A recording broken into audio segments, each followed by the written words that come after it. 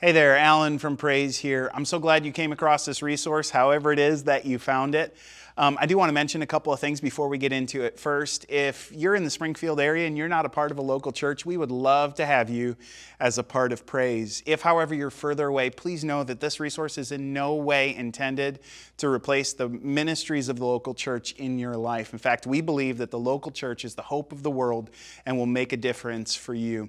And so we would hope that you would get plugged in one right near you. Now, if you do find this resource helpful, we would love it if you would give back to Praise in order to support this and make more of these sorts of things available. The way you do that, just go to praise.church. If you go to praise.church, you'll be able to find a place to be able to give back to this. May the Lord use this in your life by the power of His Holy Spirit today.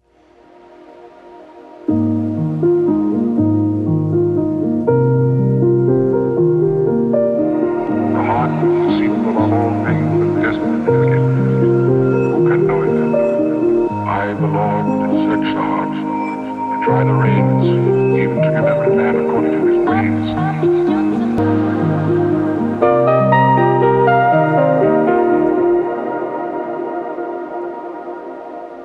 I don't know if you wonder sometimes what it is that we're doing every single Sunday as we gather together around the Lord in worship, what it is that as we're singing these songs or as we open up the Word of God, what is it that we're seeking to accomplish every week? And it's something that I don't take lightly because of the fact that I am convinced, I know for a fact, that we are in a war. Every single week, the enemy is coming at us. And I've noticed something about him.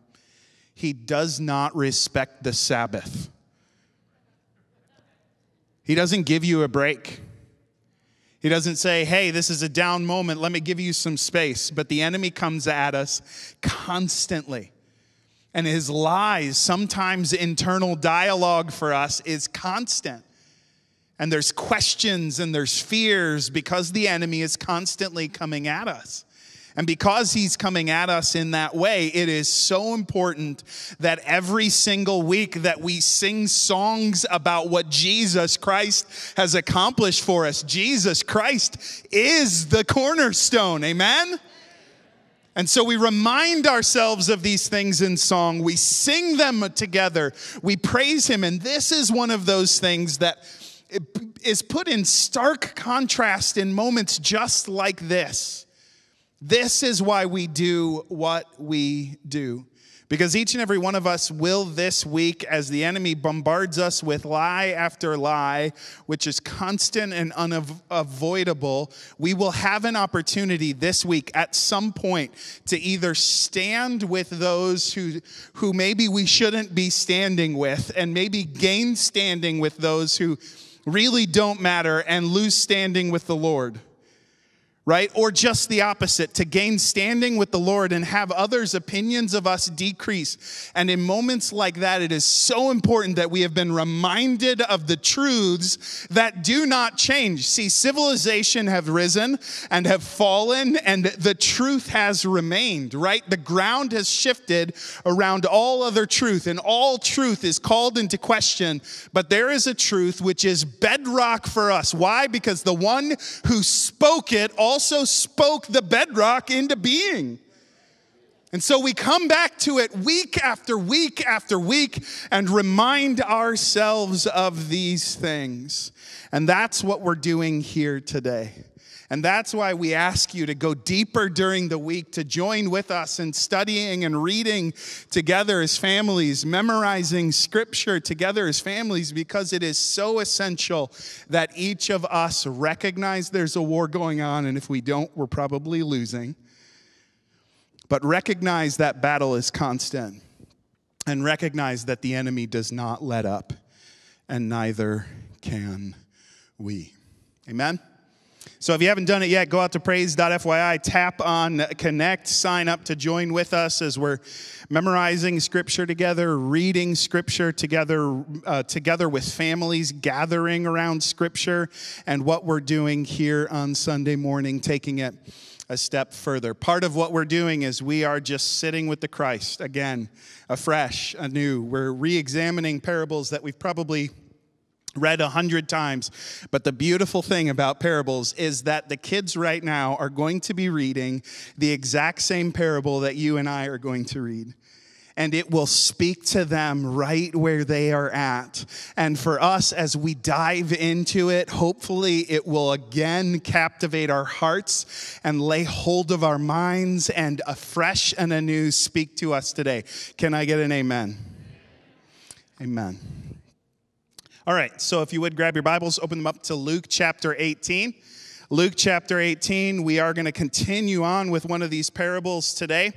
In Luke 18, well, first off, we've been mostly in Matthew so far. All three, Matthew, Mark, and Luke, cover the parables, talk through these stories that Jesus tells. John doesn't even share one of them. He takes a totally different approach. John's approach is, I want to tell you what the miracles that God or that Jesus Christ did among us, what they tell us about who he is and his character. And he calls them signs, and he say they all point to who Jesus is. Now, the other writers of the gospel dive into the parables, these stories Jesus tells, and they give us a rich view of who he is and what the kingdom of God is like. Today, what we're going to do is we're going to skip that first parable. I think we're going to come back to that in a couple weeks, but we're going to skip that first parable and pick up in verse 9. Luke chapter 18, verse 9, here's what it says. Then Jesus told this story to some who had great confidence in their own righteousness and scorned everyone else. So this is going to be fun. This is what I love about these parables, is that Luke doesn't make it subtle at all. Like, he leads in with, this thing is coming for your throat, and it's going to latch on, and it's not going to let go today. Right? This is not going to be a story about a fluffy sheep or a coin that got lost and swept up, but this is going to be something that is going to step on our toes today. And if it doesn't, something went wrong. So he just goes after it. And he says, this is written, Jesus spoke this to people who trusted in their own righteousness, had great confidence in their own righteousness, and scorned everyone else. Why is it that those two go so hand in hand, so perfectly most of the time? Is it something about the fact that when you scorn everyone else, it's a little bit easier to have great confidence in yourself? I would imagine that probably has something to do with it. And I love that it says Jesus tells this story to some. Who's he talking to? Yeah. He's talking to you and he's talking to me. I mean, you could think that it's Judas, or maybe you could say it's Peter, but in reality, probably he's talking to you and to me. But here's what I love about it. It does not say, Jesus told this story about some. That's a big difference. Jesus isn't talking about some who had great confidence. He is talking to some who have great confidence in their own righteousness. I am so thankful that Jesus is not in heaven telling stories about me. Hey, Michael, did you hear the latest about Alan? You know what I'm saying? But instead, when he tells this story, he's not telling it about them. He's talking to them. Why is he talking to them? So that they might hear, and they might understand, and they might grasp something from it. And so for you and for me, understanding that this is written to you and to me, and that we should, from this, have our toes stepped on a little bit. Now, let's get into the story. And again, if it doesn't step on our toes, something went wrong. Here's the story. Two men went to the temple to pray. One was a Pharisee and the other was a despised tax collector. Now, For us, there's a little bit of a difficulty here, and this happens whenever we've read parables over and over and over again, and we're coming back to them afresh and anew. We know what happens, right? Like, we know the punchline to this story already. And because we know that the Pharisee is going to be the bad guy and the tax collector is actually going to be the good guy, what happens is it flattens out the entire story. But when Jesus initially told this story, remember who's he talking to? He's talking to people who would be like, Pharisee, yeah! Tax collector, boo! Right? Like, they get that, and that's the approach that they have. If you know the punchline already, it'll flatten it out. It's like a joke that you already know the punchline to. A priest, a pastor, and a rabbit walked into a bar. And the rabbit said, I think I'm a typo. Give it a moment.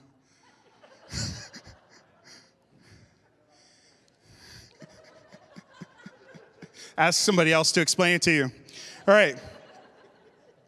A mushroom walks into a bar, and the bartender says, we don't serve your kind around here.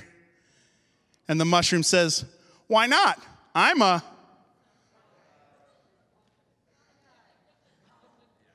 See? Wasn't nearly as funny because some people knew the punchline already. And did you notice that everybody who went, fun guy, like groaned right before saying it? And then there were like 4 or 5 people who were like, okay, I'll give the pastor a couple chuckles out of the goodness of my heart.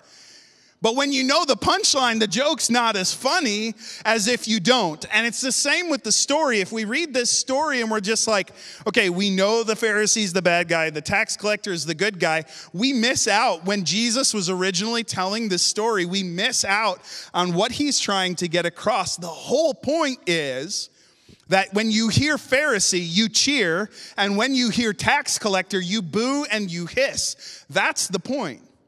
The point is, these 2 guys walk into the temple, and one of them's a hero, and one of them's a villain. And then Jesus tells what happens. Both of them pray. And the Pharisee stood by himself and prayed this prayer.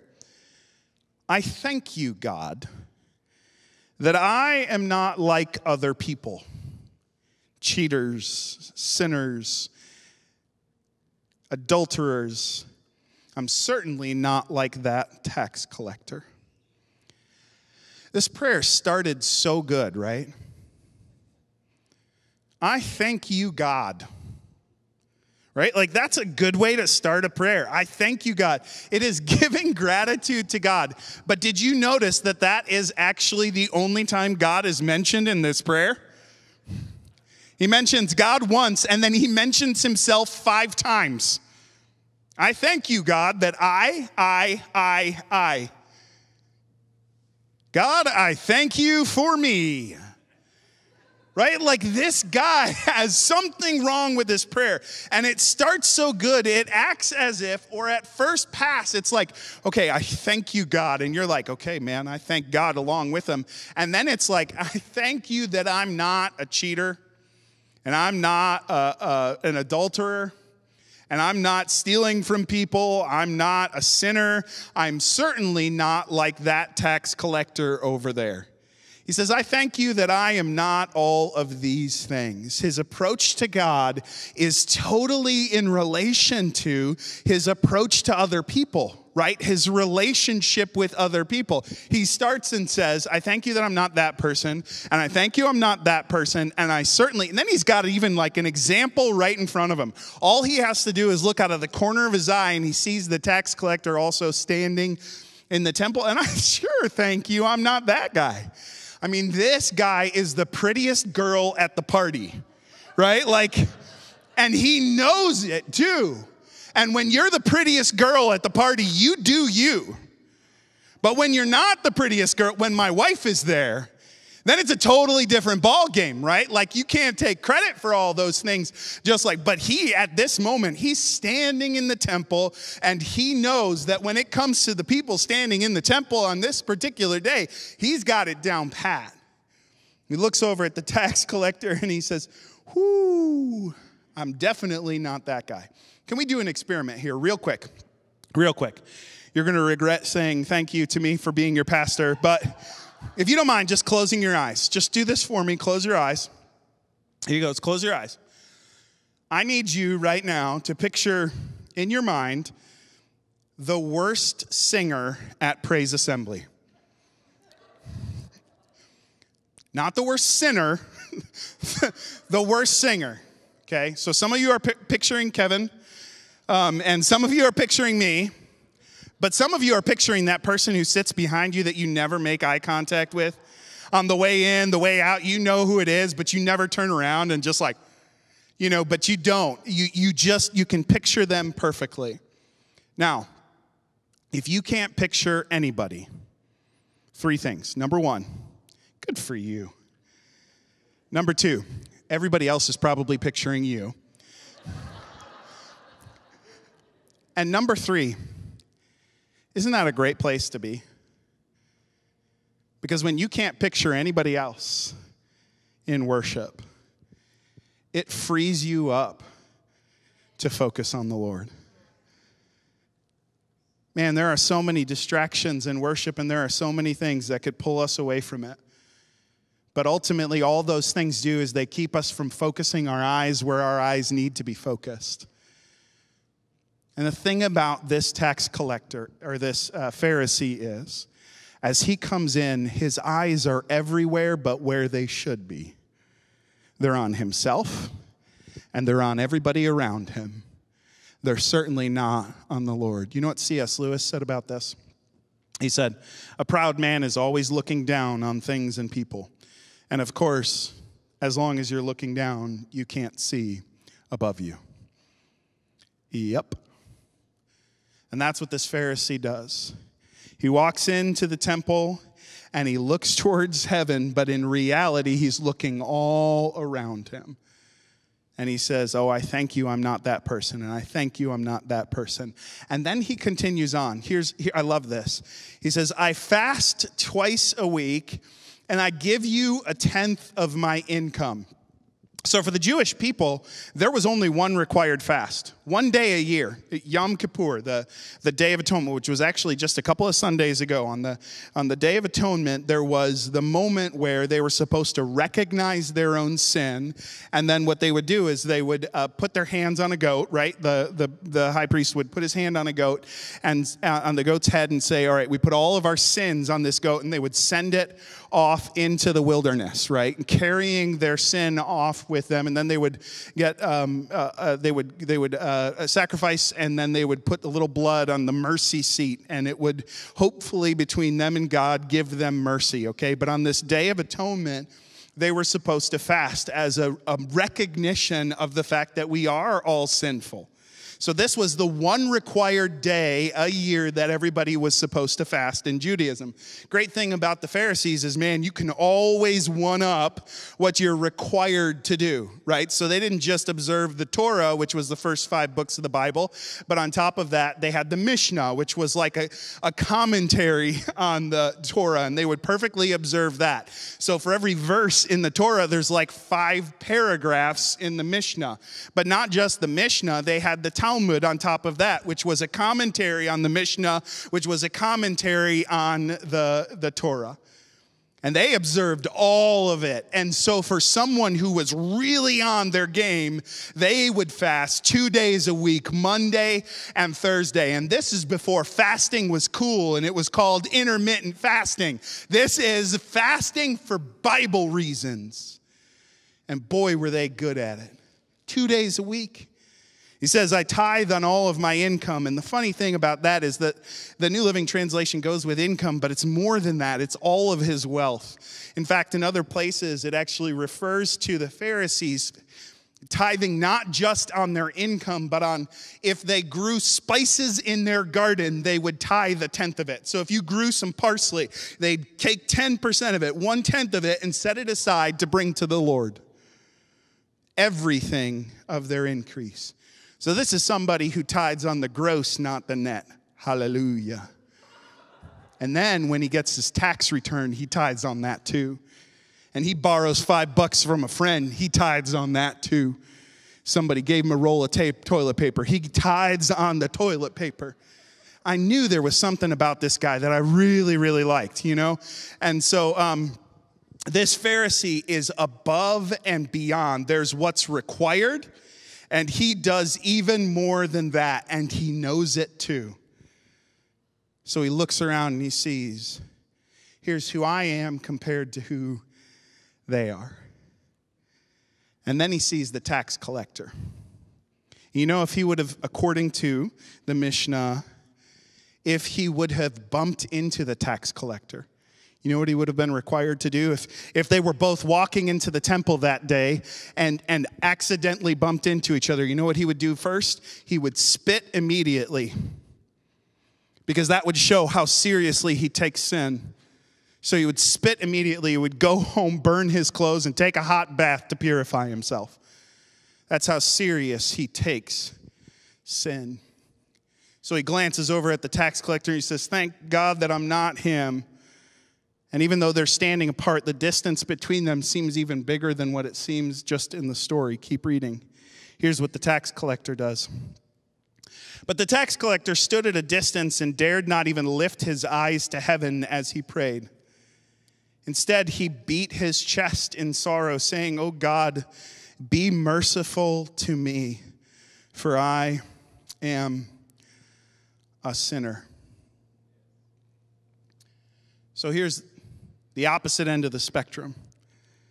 And he comes in and he says, he's not even willing to look up to heaven. I'm not sure exactly what to think about that. It's just a total awareness of his sin. But he says, oh God, just be merciful on me, a sinner. And there's such a stark contrast between these two and the way they approach God. The one who is looking towards everybody else, not turning his eyes towards God, and then the one who won't look towards God, but in reality, he's not looking at anything but God in this moment.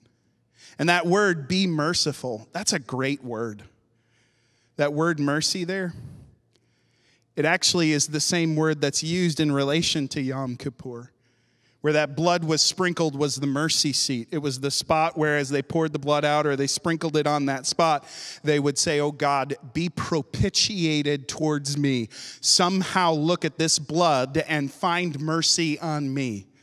Then be appeased towards me. Take this sin and somehow be merciful towards me. That's the word he uses. I mean, this is such a great word. Be merciful towards me. And you see the obvious differences between the Pharisee and the tax collector. And then here comes the punchline. Here it comes.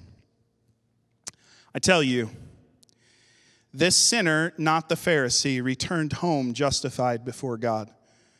For those who exalt themselves will be humbled, and those who humble themselves will be exalted. Now, you knew that was coming, right? Like, you've heard the story before, and you knew that the Pharisee was actually the one who was going to go away unjustified, and the other one was going to go away justified. But again, remember how people would have gotten this the very first time. I mean, this would have been terrifying to them. Like, absolutely horrific. That the one who had done everything right and then some is going away unjustified, while the one who came and had done nothing right up to that point somehow in God's sight leaves justified. And that's another great gospel word, right? Like, you've got mercy and propitiation, that word there. And then you've got the gospel word justification, being justified in God's eyes. That when God looks at him, he sees him as perfectly righteous, in right standing with him. The old is gone and there's something else instead. This is a gospel message in a parable. And he says here, he says, this is the one who was justified. And what was the difference between them? Obviously, there was difference in probably how they dressed and how the world looked at them, but what was it between them and God that made them different? I think one of them had their eyes everywhere but on God, and the other one had their eyes only on God. And I think that's the big difference. You see, I don't think the issue with the Pharisee is that he overestimated his holiness. I think the issue was that he underestimated God's holiness. I think that in that moment, when he was looking around to compare himself to everybody else, the one thing he wasn't seeing was how perfect God is and how perfect God requires us to be. And so he leaves totally unjustified. And the tax collector who comes and only sees the Lord and his own sin leaves justified. Let's pray. God, I thank you that we are not like this Pharisee, that we are humble unlike him, and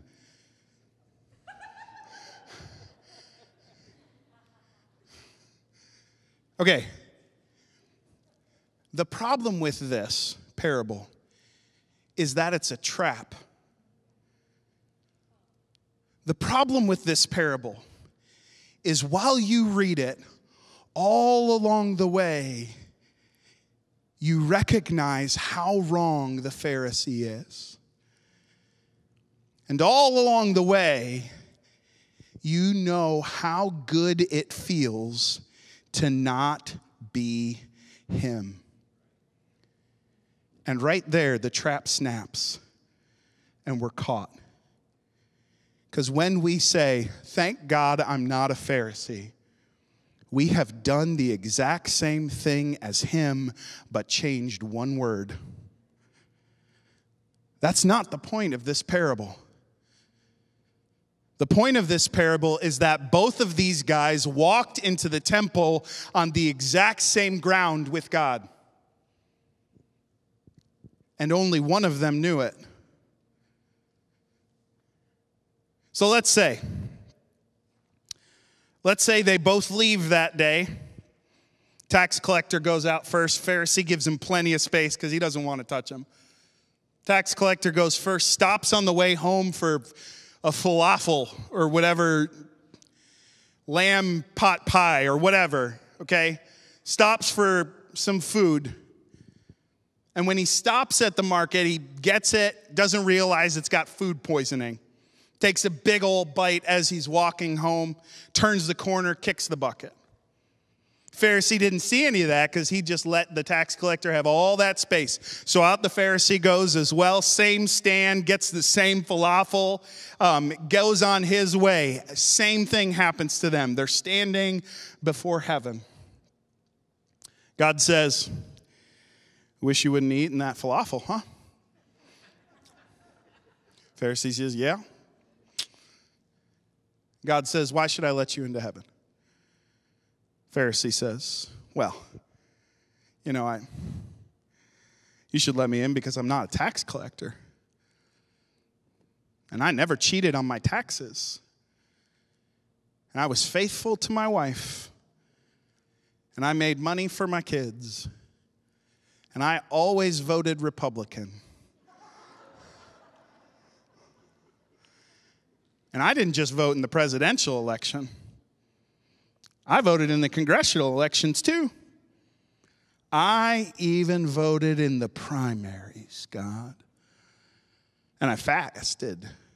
And I tithed. In fact, I fasted more than you wanted me to. And I tithed more than you expected me to. That's why you should let me in.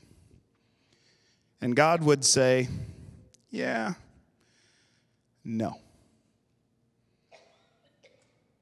In comes the tax collector. I guarantee you he didn't walk in under his own power. He was standing at a distance in the temple on earth. What do you think he's going to be like in the very throne room of God? So he's carried in by Michael and Gabriel. God says, why should I let you into heaven? Give me one good reason. And that tax collector says, you shouldn't. I've got nothing but Jesus Christ. Maybe, just maybe, would you look at him and be merciful towards me? Maybe, just maybe, could you find a way to forgive my sins. And God says that is enough. See, both of these people walked into the temple in the exact same place before God, but only one of them understood it. The Pharisees' issue was not that he was doing the wrong things. The Pharisees' issue was that he was trusting in the wrong things to make him right before God. And let me just say, this is the battle that we have every single day. This is not a one-time fight for us.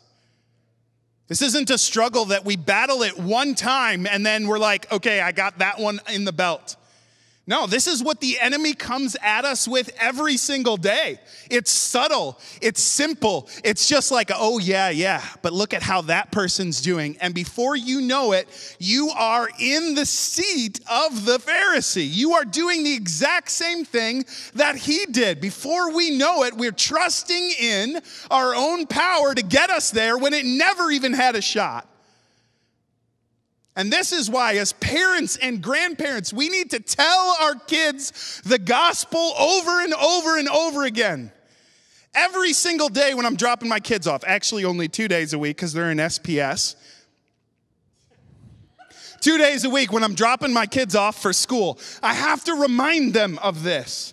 I have to remind them also to remember their backpack and to remember their lunchbox. And sometimes I need to remind them to take off their seatbelt before they get out of the car. And I have to remind them to put their mask on. But the thing that's most important that I remind them of is the gospel of Jesus Christ. And I'm not saying I pray with them every single morning to receive Jesus as their Savior. Depending on how the morning has gone, can I get an amen from a parent somewhere? What I'm saying is these truths are something we need to come back to. And as parents and grandparents, our great goal should not be that our kids say yes, ma'am, or no, sir, but instead that they cling to Jesus Christ as their only hope. It's not morals, it's Jesus and only Jesus. And so this is why we come back to the gospel over and over again for our kids, but also for ourselves, because the enemy is constant and he's slipping those little lies in here and there. But ultimately, this is the battle of our lifetimes. Remember the gospel. Preach yourself the gospel. Come back to the gospel over and over again. And I wonder sometimes what it must have been like for the disciples. What must have been like them? To know Jesus in a way that we won't know until the other side of glory. To be able to sit with him and hear from him and to know him in that way. And do you know what's beautiful? The promise of Scripture is that we do. And that's our only hope. Ephesians chapter 2, verse 4. But God is so rich in mercy, and he loved us so much that even though we were dead because of our sins, he gave us life when he raised Christ from the dead. It is only by God's grace that you have been saved. For he raised us from the dead along with Christ and seated us with him in the heavenly realms because we are united with Christ Jesus. So, hear this. God can point to us in all future ages as examples of the incredible wealth of his grace and kindness toward us, as shown in all he has done for us who are united with Christ Jesus. God saved you. God saved you by his grace when you believed. You can't take credit for this. It is a gift from God. Salvation is not a reward for the good things we have done, so none of us can boast about it. For we are God's masterpiece. He has created us anew in Christ Jesus so we can do the good things he planned for us long ago. It is in Christ Jesus and Christ alone. And every single day we remind ourselves of that truth. And every single day we sing that song afresh and anew, Christ alone, the cornerstone. And not one of us has the ability to glance out of the corner of our eyes and say, oh, but at least I'm not them. Because when we do that, we underestimate the very holiness of God. We say, oh, as if this is enough. But the enemy comes and he says, but look at what that person did. At least you're not that. And what God says is, look at me. Your standing with me is nothing but what I have done for you. And Jesus Christ, you are seated with him in heavenly places. Never walk away from that. So if you're in here, you're joining us online, and you've never received that incredible and free gift, Scripture's clear. Every single one of us have sinned and fallen short of the glory of God. And unless we come back to that same place and realize that it is only in Christ, Christ alone, as Lord of our lives, that we do not have the forgiveness of sins and we thoroughly deserve the wrath of God. But Jesus Christ is enough. And Jesus Christ is the only one who's enough. And no one is better than you in his sight if you have received Jesus Christ as your Savior. It's not about being good. It's about being his. It's not about being right. It's about being perfect in his sight because of what he has accomplished for us.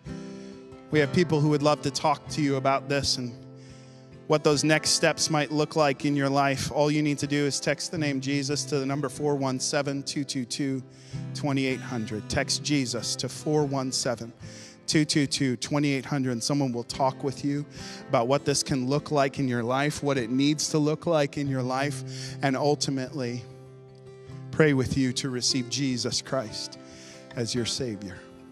Don't miss this opportunity. There's no guarantee that on the way home today, you won't have another opportunity to come. This is it. Today is the day.